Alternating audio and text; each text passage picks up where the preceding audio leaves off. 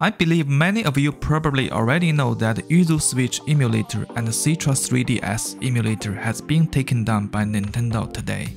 YUZU's GitHub website and Discord were shut down a few hours ago. This means we are not going to get any updates from those emulators anymore, and it's going to be very hard to install them too. Right now it's Eastern Time 8 PM March 4th, 2024. Can we still install those two emulators from EmuDeck on the Steam Deck at this moment? Let's find out in this video. Right now I will go to YUZU Emulator inside EmuDeck and click install and see what will happen. Oh yeah, that's what we will get. Let me just try again. So I got the same error. I believe the YUZU server is completely down, so we are not able to get YUZU from EmuDeck anymore. Now let's try with Citra 3DS Emulator. I already have it installed on my deck, but I will uninstall from here and try to reinstall again.